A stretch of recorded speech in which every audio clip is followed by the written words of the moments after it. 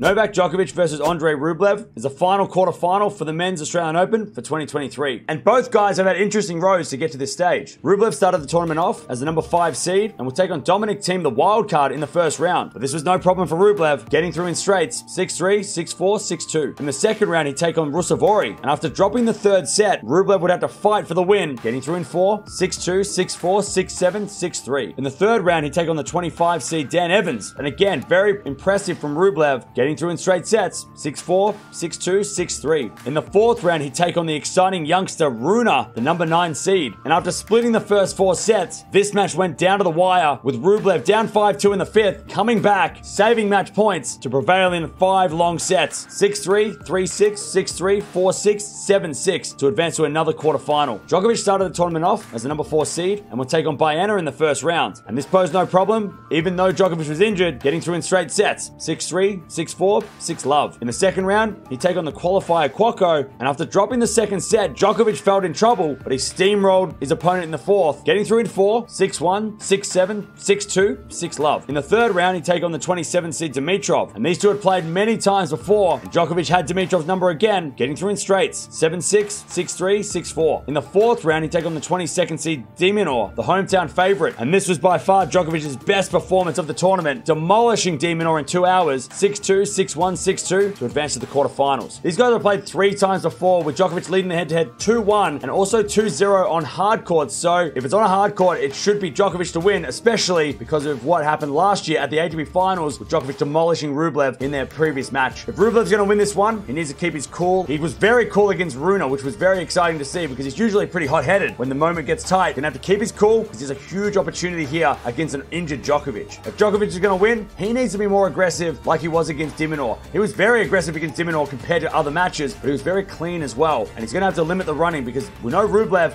loves the ball bash, and that could make Djokovic move a lot, which means the hamstring could be compromised. So he needs to be aggressive first. This is going to be a very fun matchup and Djokovic's hardest test to date, but I'm going to go with Djokovic. I think psychologically, Rublev might fail a little bit, especially because he's never made it past the quarterfinal of a slam. So I'm going to go with Djokovic in 4 sets, but let me know down in the comments below, who do you think is going to win this quarterfinal?